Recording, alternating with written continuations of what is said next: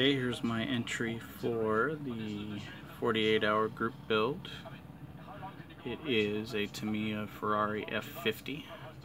I will be doing it in a different color than yellow because I don't really like that color. It's going to be done in Gravity Colors Volkswagen Racing Blue, which is there on the right. And accent colors will be OZ Gunmetal. I'll be using aftermarket wheels, which are right there, and they are from Playmoz. They are the Wysock wheel set that goes with the Porsche 918, but I'm going to give them a shot on this Ferrari and see how they look.